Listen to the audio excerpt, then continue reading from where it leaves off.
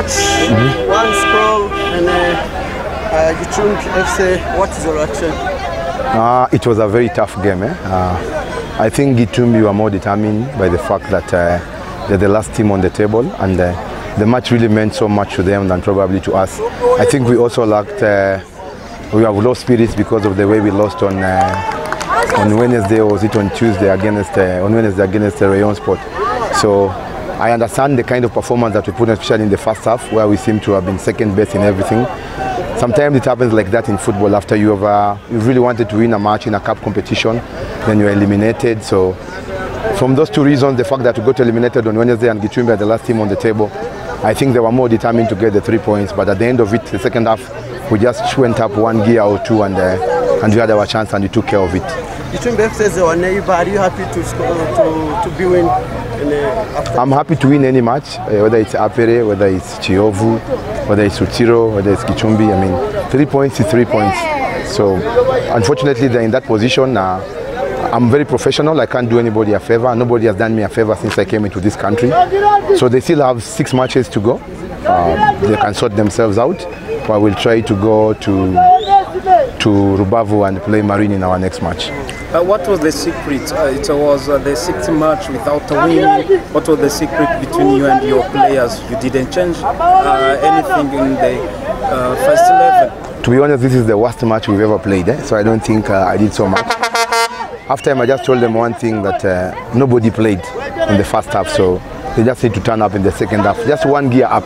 Because I told them they played 10% of what they can play. So I didn't say much. Probably it's just a reaction of what I told them. And second half we were a little bit more competitive than Gicumbi. We didn't see Amanda playing well. What was about even Ben Ochen? Ochen just came back 2 days ago after he has been away for 6 weeks. So he's still not ready to play. Maybe after 3 or 4 weeks, Ben Ochen will be ready to play. We need to protect him. There is nothing we are fighting for. So if we lose him now again next season, he starts injured. So I will only play Ochen when I'm sure he's very ready to play. Thank you. Thank you. Aciye umusifuzi ahaye Musanze amanota. Coach urabishingira kuki?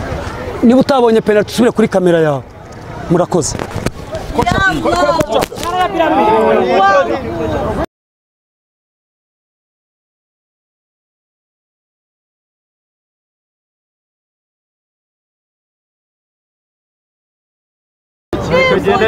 Nibyo byiza n'ubundi azayiduha mu cyiciro cya kabiri.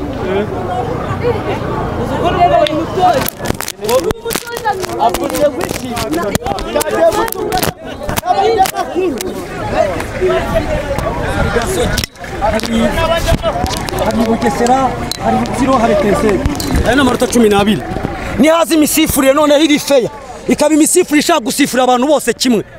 Ayo manota twayabona natwe. Ako ni hazi imisifurire ibona penalty ngiri ukanga kuyitanga. Bikiri 0-0. Indi naza gutsinda igitego uko wayimotive.